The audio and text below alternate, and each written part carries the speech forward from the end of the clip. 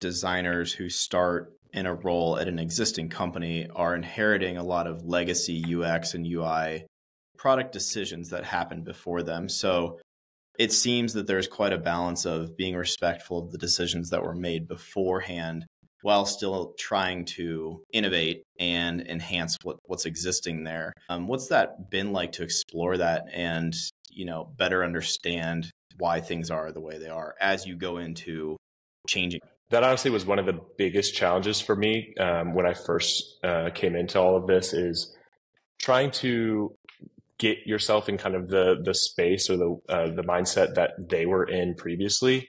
And that kind of harkens back to the research side of this. Is I spend a lot of time in my research, I guess you could say, was really just trying to understand those decisions and understand why things were done a specific way, understanding where maybe what was their best quality work and what was maybe something that was rushed, and trying to understand those pain points of noticing if something doesn't align. Was it because there weren't processes in place in order to get us to the correct spot, or kind of fully work that out? Or was it more so this was intentional, and then trying to understand why it was intentional? That was huge.